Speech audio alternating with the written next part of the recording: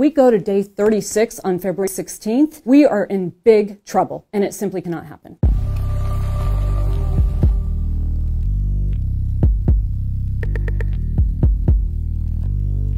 Aviation, maybe more than any other industry, is totally integrated with government function. So we cannot do our work without federal workers on the job and all the support that they need to do their jobs. In the shutdown, you had men and women coming to work, were worried about how they're going to pay their mortgages, right? How they're going to put food on the table for their kids. They're working under a lot of stress, which obviously is concerned the flight attendants, yeah? We were extremely concerned that you have people in safety-sensitive positions, whether it's air traffic controllers or transportation security officers, who are worried about their families and not able to focus on what they need to do at work. Your concern is that with these distractions, emotional distractions, literally worrying about day-to-day needs for their families, they're not going to have that ability to focus on keeping our planes safe.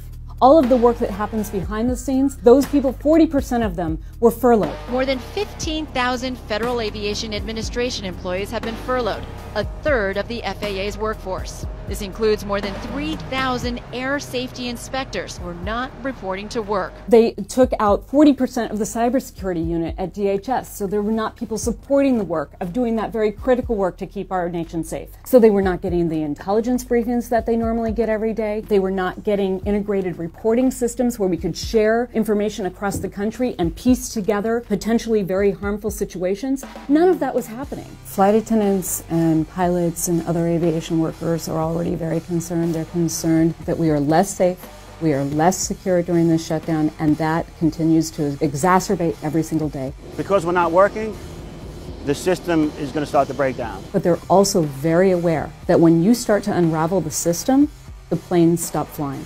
And that means our jobs too. 2 million people were affected directly by this shutdown. But we know that we are the next to lose our jobs. We're the next on the line here. And then our communities don't get the goods and services that they need, and our economy shuts down. We think it's important that people understand the important work that federal workers do, because we count on it. If they can't do their job, we can't do ours.